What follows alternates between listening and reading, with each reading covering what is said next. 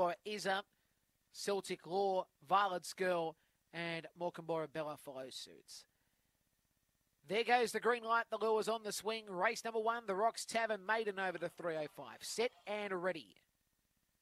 And away, starting well was in Cadillac Diva. Good toe from Celtic Law. On the outside is Mt-Gambier moves to the lead. So Mt-Gambier the leader from second spot. Sly Cadillac, who was checked alongside Cadillac Diva. Now falling over was in Mt-Gambier Bella, but around the turn, it's still here. Mt-Gambier wins comfortably. Second spot goes to Celtic Law alongside Sly Cadillac.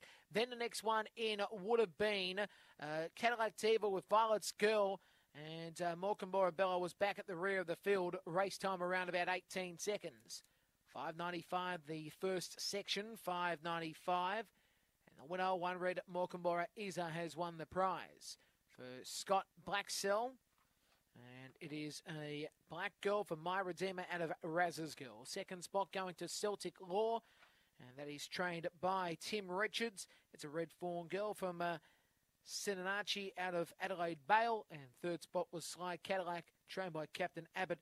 It is a brindle girl from Senanachi out of Sly Shiraz. So 7, 2, and 1 should be the numbers here. 7, 2, and 1 out of the running of race number 1. 17.99 will be the amended time. 17.99 the amended time. 7, 2, 1, and 5. 7, 2, 1, and 5. And a good win too by Mt-Gambier kept out of trouble quite comfortably and did the job. Went 3 wide for a good 120 metres or so. Had Cadillac Diva and I think it was also Celtic Law trying to find a run through, same as Sly Cadillac. But once it went down the outside, was not going to be headed.